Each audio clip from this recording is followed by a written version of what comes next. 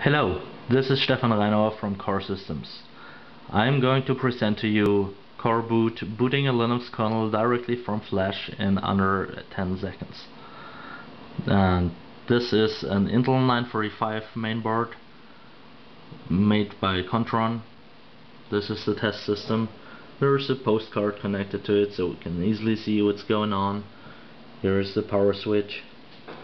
Here's the CPU, north bridge, south bridge. Here's the BIOS chip. So I'll switch it on. Switch it on. There you go. Goes. We go to the monitor. There is the VGA, and there is the shell. It's busy box because that's small and fits into the flash.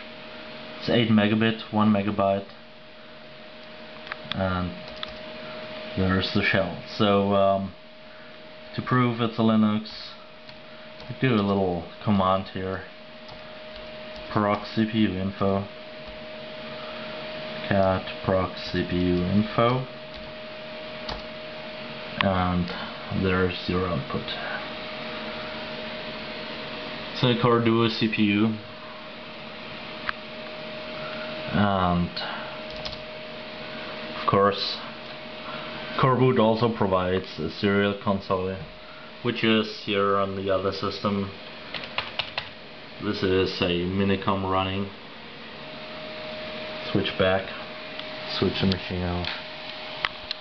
That's about it. So we also timed this, and because it was hard to take the video at the same time, so here's the timing device.